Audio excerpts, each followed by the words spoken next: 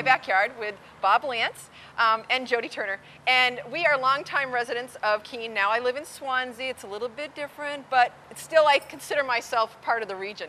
So today what we're going to talk about, Bob, is Keene and how the main street has changed. Now today, this is only a half-hour show, and I have to keep reminding myself of these things, but we're only going to focus on this side of Main Street and Roxbury Street.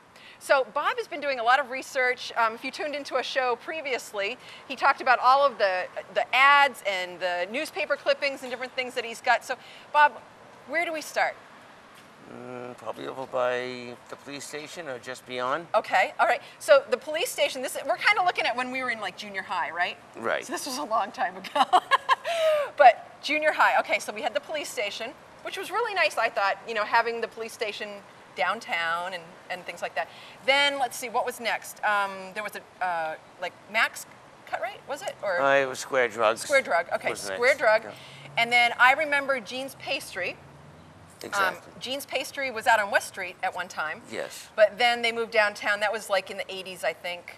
They had like the best donuts. If you've never had a Jean's Pastry donut, you don't know what you're missing. But those were awesome. Let's see. Oh, Johnson's Drug. Johnson's Drug Store. I remember that. We've spent plenty of time in there with my brothers and I, all having to get cough syrup, that great tasting grapey kind of cough syrup. Do you remember that? I don't know. I never had that. No? Okay. Only Sucrets. That was what your parents gave you? Yeah, they were awful. Well, this stuff was really good, so you don't know what you were missing on that either. I missed out.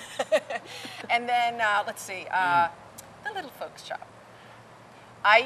My mom used to go there and buy all of my Easter stuff there. So I would have gloves and hats. I know it sounds really queer now, but anyway, it's just the way it was. You know, that's what we did, and we'd go to church and we'd do all of this stuff, and those are my memories of that little section. Do you remember any of the other parts on that area there? Well, yeah, the Little Folks Shop, very vaguely, along with a handful of Vitalis, you know. I got through it somehow. I survived. The people that ran that store, they looked like they should have been like from New York City. Do you remember them? No, I don't. She was a tall lady with glasses, I think, and her husband was a little shorter. I liked going in there. They were always very nice, but anyway. Okay, so let's see. We've gotten around, let's see. Now, Keene Savings Bank. They had that nice mural that was on the inside of the bank. Barry Faulkner mural was inside. Right. I don't know if it's in there still or not. Do you know? It's on display somewhere else, yeah, I think. Okay. I think I'm glad that they were able to save that. Oh, yeah. Yeah. So, again, junior high. Let's see. So we traveled all over Keene because that's what we could do back then. Because exactly. By bicycle. Right. I mean, that's how we did it. We never had rides.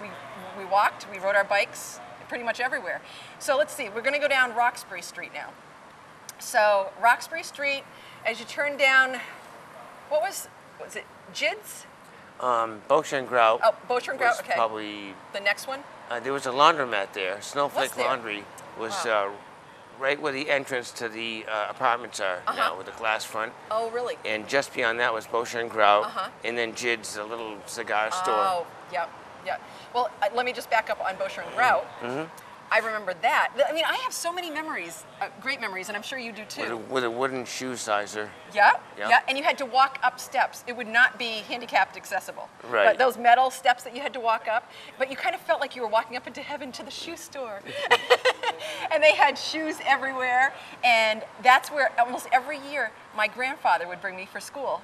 I'd get to go in with my grandfather only and go and buy my school shoes. I mean, these are memories that you can't forget when you have things like this. Yeah.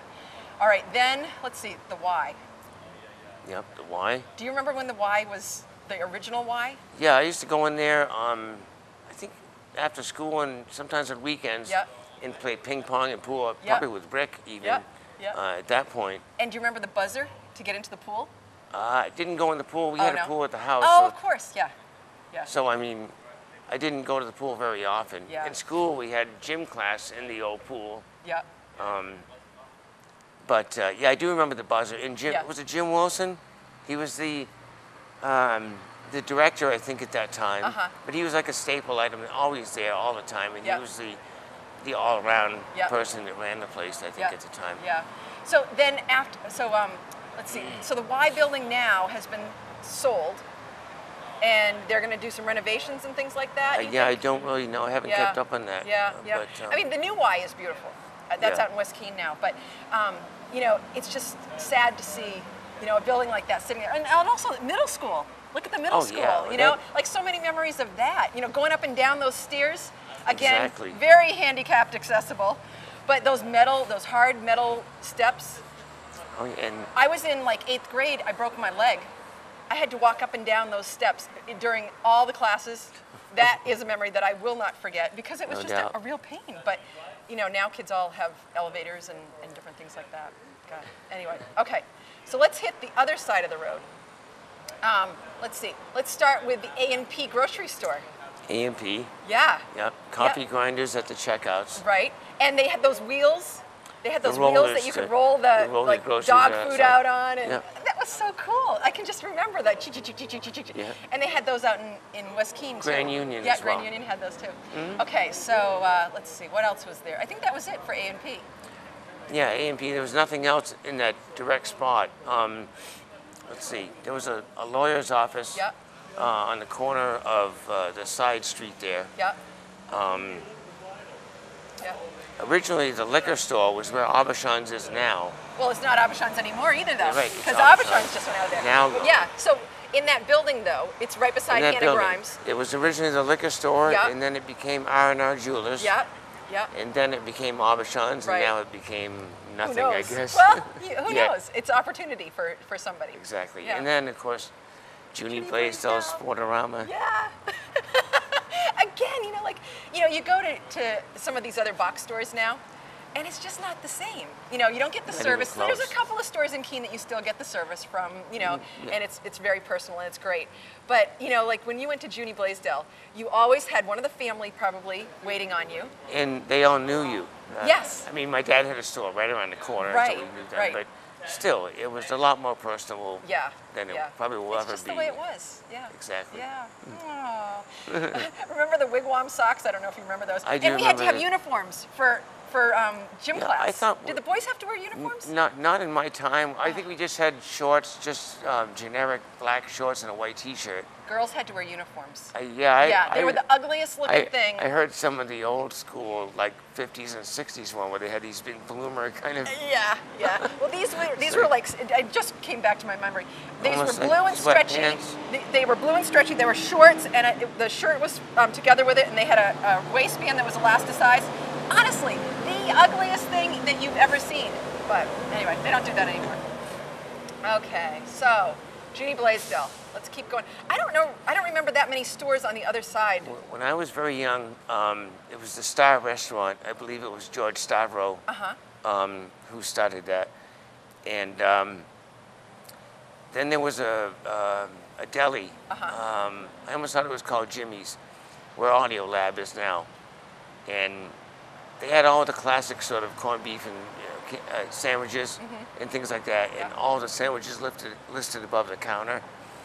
Don't you miss that? I do. I used to go around, and that was my errand place for the staff. Right. Well, and it was right around the corner from your dad's. So I was always getting coffees and things to go. Right. And going around the corner for him. So now your dad's was Lance Jewelers. Now, which store was that in now? It's in Moe's clothing okay. store. Yep. Yeah, 8 Main Street. Yep. I remember that. Just because, when it was wedding time, we had to get our dishes and pick out our rings and different things. So I remember going in there. It was always beautiful. It was always very relaxed, and everything was always clean.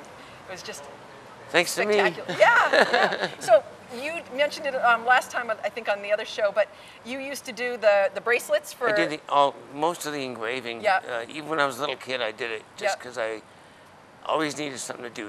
If not, I'd bribe my dad into buying, springing for a model at Woolworths or something and go down to the basement and do that. Yeah, because then you mentioned Woolworths, but there was Jupiter's, and so, that was a great place to go. Creaky floors. But they're all wood, They were all exactly. That. Yeah. And they had, as you went into these stores, they had this little ramp that you would go up. Probably, I would think, to keep the water out, when I'm not sure. I think so. But not a lot of them had steps, Right. Even back then, they had ramps. Okay, so let's see. Jupiter's. Amston Shoe Store. Amston Shoe Store. I love that store too. I mean, again, they had the boxes up on the walls and everything. It was just family, you know, Yeah. the same people there all the time working. The same guy, I think his name was Walter Loisel, Uh-huh. worked there till he was nearly in his 90s, Yeah. if I'm not mistaken. Uh-huh. I don't remember exactly. Yeah. I think he was 88 when he was still there. Yeah, yeah. Just amazing. Wow. So are you guys keeping up with us here? Okay, so, all right. So then Amston Shoe Store, good nose, with the chutes that came up and took your money and brought it back down. That was Yes. so cool to watch. My friend has recently started working there again, and he was told to go clean out a section of the basement, and he found the blueprint for the whole layout of the pneumatic system. Yeah. And how it works and how the canisters work and Yeah. the instructions. Yep.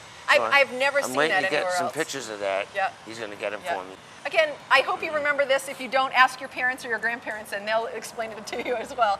All right, so then Endicott Johnson's also was Imports Plus at one time. Yes, later on it was Imports Yeah, Plus. yeah. And Imports Plus at one time was around the corner on Roxbury Street. Right, right. And then they got into a larger building, and Right. then they got into all kinds of different things. You never knew what they were going to have, coffee or dishes or whatever. Right. Okay, so then Woolworths, Of course. pop the balloon and Pop get the a balloon for a special. Sunday. Yeah, Yeah.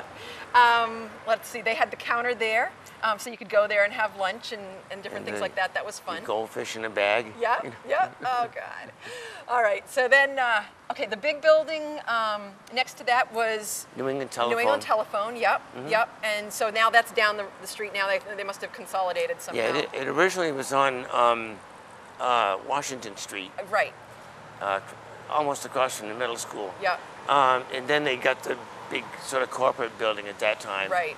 And that was huge back then. It was. Yeah. It was the whole building. And they had- the offices are all upstairs. So Right. It was the whole thing. Right. Right. So, wow. Just all these things that are coming back into my head. Okay. Then we're coming down here. Okay. Now we had was the Quality Shop first, Quality Shop. and then the Melody Shop. Was the Melody Shop right next to the Quality Shop? Yeah, I I'm believe trying, so. or was it over? At I one can't point, remember. It might have been over here. At one point, there was the Bell Shop, but I think that was down here. At one point, the Bell Shop was in one of these storefronts. I'd have That's to right. look at Was the the Bell pictures. Shop a ladies' clothing store It too? was, Okay. yeah. Yep. Okay. So backing up just a little bit, we had what was it? David's Cigar Store. Shop. Okay. And they had the peanuts and the hot roasted peanuts. Yes. You can always smell from Yeah. the outside. Yeah. Yeah. Yeah. And then Mr. Pizza's. Exactly. Okay. So we have to talk to you a little bit about Mr. Pizza's. We found out today when we were going to shoot this show that we lost a really wonderful person who was a strong member of our community, Mike Blastos. I'm getting teary-eyed. I don't know why, but you know, he was such a big part of. It was a huge the part of community. Keene. Yeah. Huge. Yeah. Aside from being at the pub 47 years, 7 Yeah. days a week, Yeah. well into his 80s, still working there. Yeah.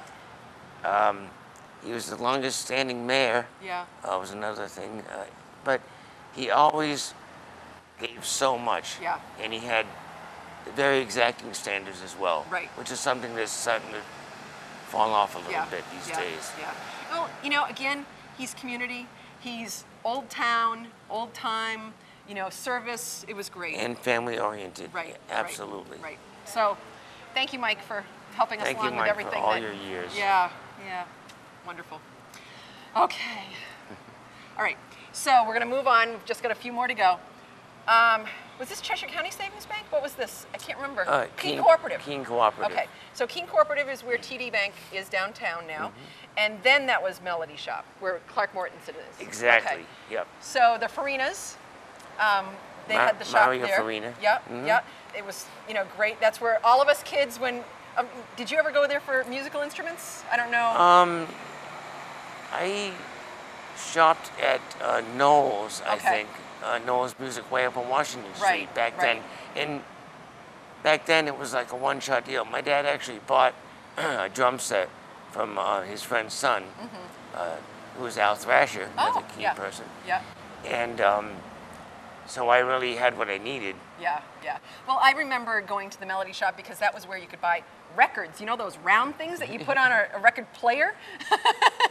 No 8 tracks then even, just records, that was it. So, you know, I remember going there and picking up records, probably the Bee Gees maybe, or let's see, what else? That Sunshine Band. Rick and I were more into Alice Cooper, I think. Oh, at Alice that point. you know you were. Oh, God. Well, it's, you know, it's funny because really, I mean, we come from different backgrounds. Yeah, like you've got a very musical background. I've got a little bit of more of a sporty background, but right, you know, so right. we see things differently that we used Yeah. to come downtown. Well, to I see. tried, you know, but unfortunately my sports career amounted to Lucas without the slow clap, you know, so. And mine for music, I started out on clarinet. I couldn't play it in a couple weeks, so I gave it up. Darn, what was I thinking? Anyway, okay, so you got the music side. All right, so let's continue on. So we had the Melody Shop, and then what else did we have down here? Let's see. I know we had Charlestown Mill. Charlestown at the very Mill end. was at where the Bagel Works, Works. and the Works now Yep. is. I have a picture of that Yep. Toy City at some point moved downtown. Yeah. Yep. Down in that block Yeah, next I to think- Good Fortune. I believe. Right, right. I think where the Ultimate Tan kind of place is Right, there. right. Yeah. Yep. Yeah, yes. I mean, isn't it amazing to look at all the changes that Keene has gone through? You know, we have the largest Main Street, and you wouldn't know it now so much because you've got trees, The you've widest got a paved median. Main Street at one point, and then Right. they put it. It was a lot of controversy when they put the medians in the Right. middle. You used to just park there, but there was no Right. rhyme or reason. Right, I don't even think there were lines then. You just knew where to go. right, right, And then they imposed the meter system, and then it all changed. right. But Yeah, but look, I mean, when you look at it, it's beautiful. It is a little rainy today, but it is a beautiful layout. sure. You know, you've got trees now. In the spring, when the flowers are blooming, it's beautiful. Everything is white flowers, and you know, it's just nice. Yeah. Absolutely. I mean, how many main streets do you go into and see something as nice as this? You know, they try, but nobody can be as good as Keene, right? hey, they That's can the way it try. is. They can try. Yeah. All right. One more place that I wanted to mention is, let's see, the pizza place down here that used to be 176 Main. I don't think that was a restaurant when we were growing up. It was Peter Christian's Oh, that's right. just That's before what it was. 176 Main. That's what I remember it. Yeah. But before that, I really don't recall. Yeah. There was a gas station where Cumbies is now. Uh-huh. It was a Texaco station, Yeah. Yeah. I think. No, there was no, two. it was a Yeah, Gulf there was station two. There was first. two gas stations. There was there. a Gulf station first, Yeah. and the Texaco station was on the other side. That was Skip Howard's dad's place. Yeah, yeah, yeah. I mean, actually, if you think about it, there was 3 gas stations because there was one on this side and 2 on that side. Right. Because when they put Cumbies in, they took out the other gas station. All in one block. Right. I know. Can you imagine if they had had a fire? Like, poof. Wow. It was Goodyear, which Goodyear, yes. one year, Yeah. I have a very distinct memory when they had the Spirit of America Uh-huh. and a lot of the race cars. I think the Spirit of America was the record holder at the time. It was like built by aircraft manufacturers. Yeah. 25,000 pounds, 25,000 horsepower, I Yeah. believe it was. Yeah. Incredible, but I thought that was the greatest thing ever Well, at the of time. course. I know. We're kids, you know. The Blue Everything's- Flame, that's another one they had down there. You're a Couldn't guy. get enough of that. Hey, you know, Well, this is cool. at least I don't ramble about football yet. No, it doesn't. So, tell me a little bit more about what you've been doing lately. You're going to do some interviews, and you've been on Facebook quite a bit with things about Keene. Yeah, you know, I started just about 4 months ago at the end of April, and there was about 150 members on that page, and now there's over 2,200. So I'm a little taken aback. Yeah. I never expected it. Yeah. It just kind of fell into my lap. So I Right. just Yeah. So what you Um, posted, you post like old advertisements, Yeah. old captions with you know, pictures of yeah, people. I got 4 boxes of newspapers that. Do you need an assistant? He'd like an assistant. He can organize things for him. That's what I do need, really. But that takes all my time, just sifting through so many. Right. I'm gonna eventually. I'm going to save what I've already scanned in case somebody else, in case they want to take a look. Right. There's tons of articles still. Right. And you know, scanning them is a good thing because you never know. You could have a fire Once and they're gone, boom, they'd be gone. they're gone. Right. So- Just like everything else. If it's gone, it's gone. It's not coming back. Exactly. Yeah. But it's, you know, it's okay to remember the past as long as you don't plan on living there. That's what I always say. I know, it's sometimes I think, I would love to go back and live a day, back when it was simpler time and, but then look at all that we have now. I mean, there is a balance there. Sure. I don't have a dryer because I say, no, I'm not going to have a dryer. I am going to hang my clothes up because that's not such a bad thing, Do you know how to hang your clothes? Absolutely. I was the clothespin king for quite a while. I love doing that kind of stuff. But, there's a lot of things that we can go back to that aren't going to hurt us. Sure. Like having our own gardens, things that we used to do when we were kids. I mean, when we were kids, I don't know if you guys did, but we had a huge garden in our backyard. We didn't, actually. My mom was busy being the secretary. She worked at the Grange for many years. Right. And actually sang at WKBK live commercials before the advent of tape. So that's funny. That's so funny. Direct to wax cylinder is what I used to kid her about. Wow. Okay, so anyway, the point is for this whole show is think about where we've been, where we've come to, how we've gotten there. Talk with your kids, talk with your grandparents, talk with your relatives, friends. It's so important to remember the past, and we're not going to go back. But that's something to remember, again, that you can never go back. If you've missed it, that's it. So try to make the most of it. What do you think, Bob? I think that this is all overwhelming, but I like it. I kind of like it. It's fun. I know, it is, it is. Well, it makes me feel like a kid. It makes me feel like I'm not as old as I am, because it seems like just yesterday that we were riding down, we could ride on the sidewalks then, and we'd have our little cards in the wheels and it'd make it sound like an engine, and we were just doing like kid stuff. It was fun. So I won't mention when Rick and I knocked the Salvation Army bucket over with our bikes, but that slipped out. Okay, well, today we've been in my backyard, and I'm really glad that Bob has been my guest. If you're interested in more information about In My Backyard, you can email us, and the email address is inmybackyardch8@gmail.com, and we'll get back to you. Give us your ideas. We're happy to do it. This is all out of our pocket. There's no sponsors here so far, and so we can talk about whatever we want, but I do like to keep it about Keene, agriculture, gardening, the environment, and then history. I love history, and you'll see a lot more shows on Swansea history as well, because I lived there and I love it. So Keene and Swansea, we'll go outside, but just let us know if you have any information that you'd like to share. Okay, thanks, Bob. Thank you. Great. We'll see you again in my backyard.